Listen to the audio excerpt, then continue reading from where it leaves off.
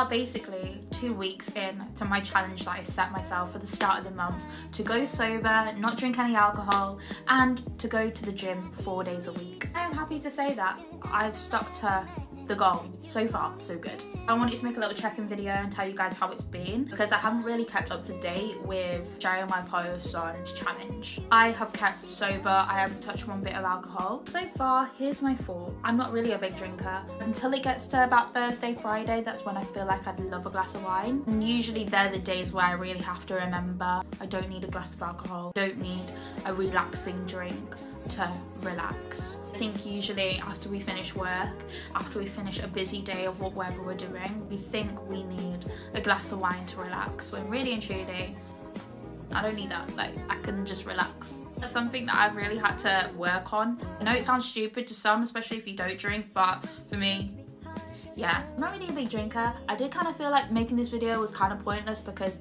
I'm not really a big drinker. It's more to prove to myself that I can do a month of being sober. The feeling of waking up on a Monday morning and feeling like all the priorities that I have are still in place because I didn't go out the night before, so much better. I feel more fresh and I feel like I'm working harder at the gym. I feel like I've found my passion for going back to the gym as well. I have basically 2 weeks left until the end of June, and I'm already feeling like I might extend it to a 5-week challenge, but we'll see.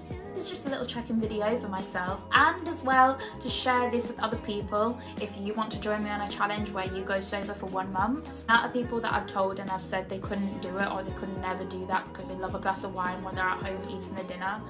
I mean, fair play, but it sounds a lot harder than it is. When you do it, you find the first 2 or 3 weeks are hard, and then after that, it's like second nature. For me, I found what's easier is the fact that I'm keeping myself busy with the gym, something that I can focus on.